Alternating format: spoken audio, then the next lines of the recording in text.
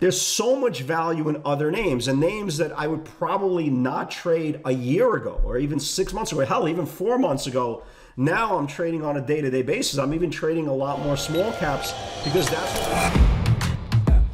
Welcome to AccessATrader, the #1 community for those who are committed to taking control of their trading in order to achieve success, profitability, and longevity. Thank you for joining us. Here's Dan Shapiro to help you find your edge, master your process, and own your future. Hey guys, good evening everybody. Welcome to another edition of the AccessATrader.com nightly wrap-up show. Hope everybody is doing well. Hope everybody had a great 3-day weekend. Nothing really to report as far as macro change, right? You have the market kind of doing what the market does. The market was very, very strong. Pre-market futures are surging up 200 points, had a little bit of profit taking. NASDAQ composite down a little bit, the Dow up a little bit. Again, that's not going to make or break your day. Again, these indexes kind of been kind of irrelevant for a very, very long time. What's amazing, what continues to work, and we talked about this kind of in nausea for the last several weeks, are these small cap stocks getting really aggressive option flow. And if you've been kind of watching this broadcast just for the last, even the last several weeks, you saw OGI go nuts. You saw DNN, and DNN is still going nuts. And we had this little one today, this ITP, which just a really amazing move if you really think about this. You had buyers coming in, you had the same common denominator over and over and over again. You have out of the money calls coming in, right? $2.5 and $4 calls coming in all day, like literally all day. They're coming in short-term expiration. They're coming for the March 19 expiration. I said, look, the stock's at $1.18. That's where we got long, $1.18. And the stock right now is $1.48 after hours. Just an unbelievable thing. And the most incredible part about this is I'm not a small cap trader, okay? That's not my game. It doesn't make a difference. And again, here you could see all the repeat call buyers. And they were coming in small at first. And they started coming in very, very aggressively with $2.5s and $4 calls as well. But the funny thing is, I'm not a small cap trader anymore. I used to be years and years and years ago. The game has changed with all these alert service and all that stuff.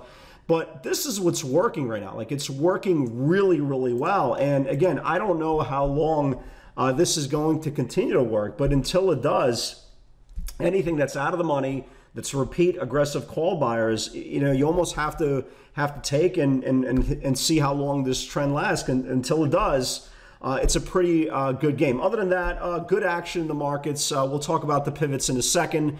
I think that the most important takeaway, what we continue to see, not that the market is not strong. The market is very, very strong, but technology as a whole is really not mirroring how strong the market is. Of course, NVIDIA is still acting incredibly well, right? That from that 560 breakout, we talked about that, from that 587 confirmation, acting very, very well. Doing the run up ahead of earnings. Zoom continues to act very, very well.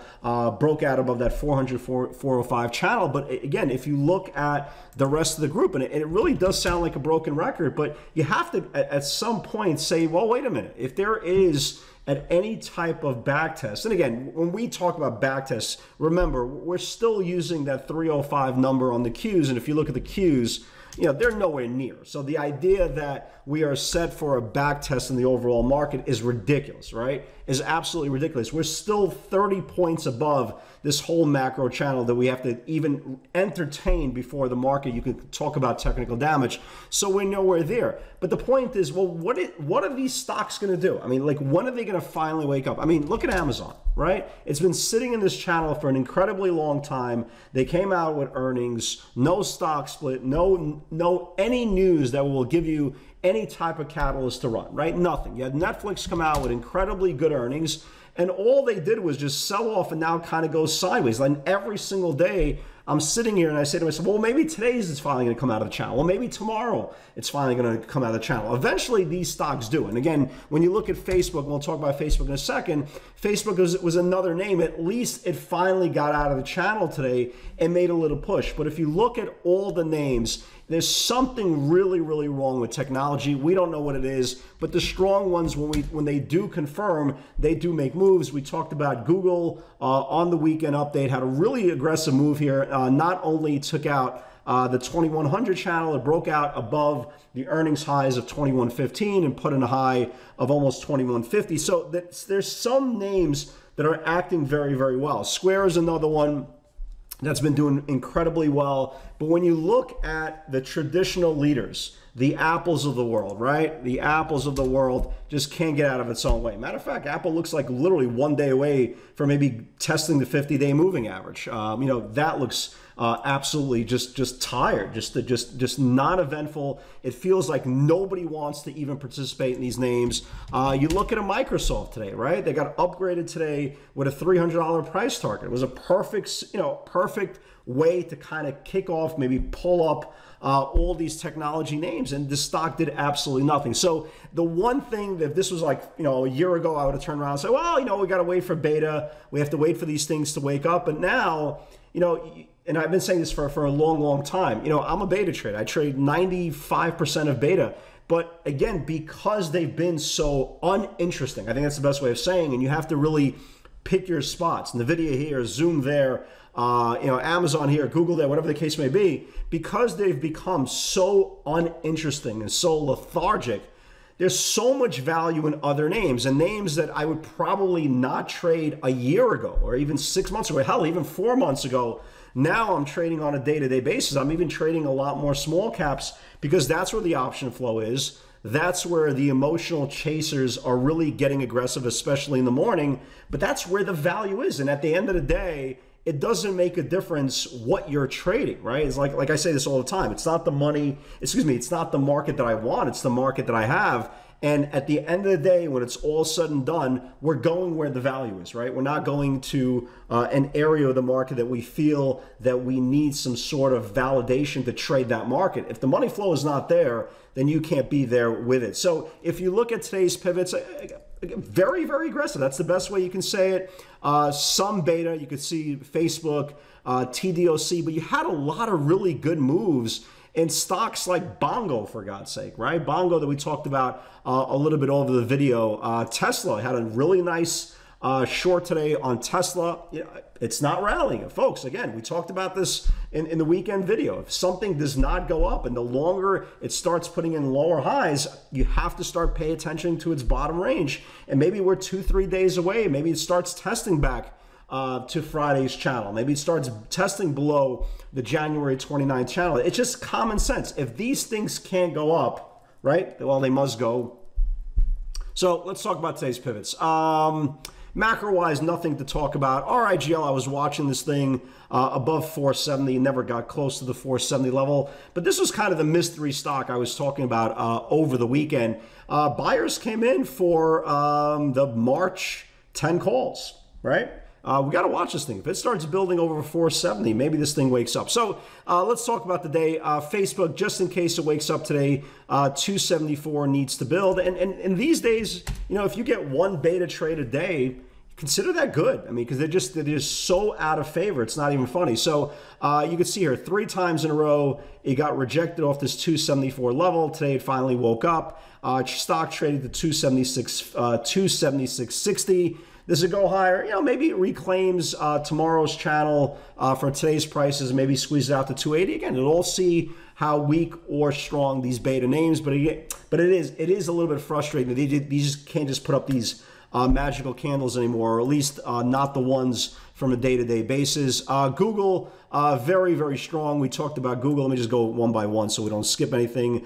So Bingo, I traded Bingo today. Nice move off that $15 move. Bingo needs to reclaim the $15 highs. Here was Bingo, right? BNGO. Here's the $15 break. Nice move here. Had a nice little spike, traded up as high as 1570s. It still looks higher, right? It still looks like if it starts reclaiming over 16, I think it goes again. I traded some laser as well. 3880, 39 needs to build. Here was laser. Nice little move on laser. Nothing, nothing crazy, but it took out that 39 level and went to like 440 and change before a reversal. Again, not every single trade needs to be this magical bullet. Chewy.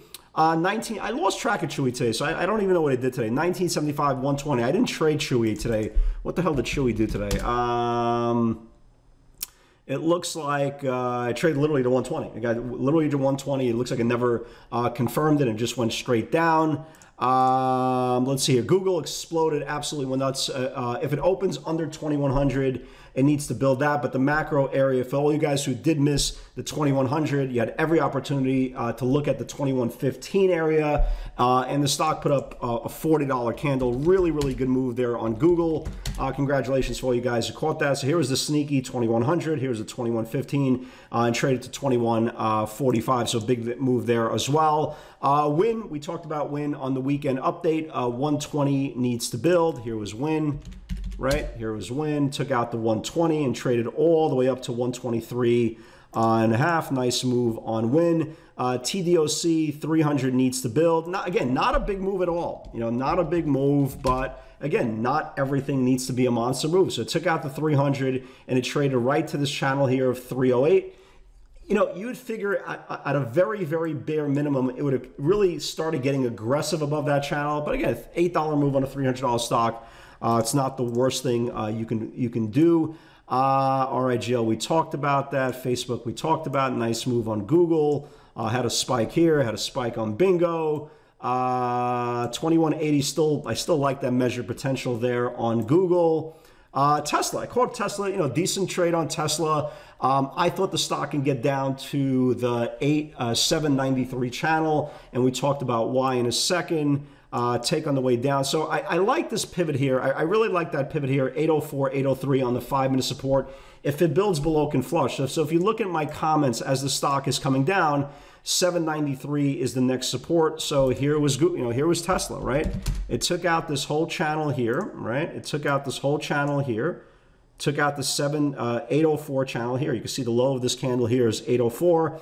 It took out the 804 and it traded right to the low of the upper Bollinger Band, the lower Bollinger Band of 792.44. For this thing to really get aggressive, it really needs to start taking down Friday's channel of 785. But this whole level here, this 129, January 29 lows, I'm telling you folks, you can say what you want, but if they start violating this 129 lows, there's a lot of room down. So again, it might not happen today, it might not happen tomorrow, it might not happen, right? But at least, again, for you folks who are trading the markets, if you're a trader, if you're an investor, again, this is not for you. We love Tesla, right? We love Tesla. If you're sensitive, leave the room. We love Tesla. We're talking about from the trading aspect. We caught a good pivot on this thing on Friday to the downside. We caught a good pivot today to the downside again. This is the big number. Whether it violates it tomorrow and next week or never does, at least let's continue to watch this bottom range. And especially if they do pull the plug on the market, this is a very, very clean channel. So going into tomorrow, you have to give the bulls continued benefit of the doubt. I think that's the best way of saying it. There's a lot of SPAC names continue to be really, really good. Like, look at this PSAC, right? Really nice looking, SPAC or EV, whatever the hell it is. All these things are all the same to me.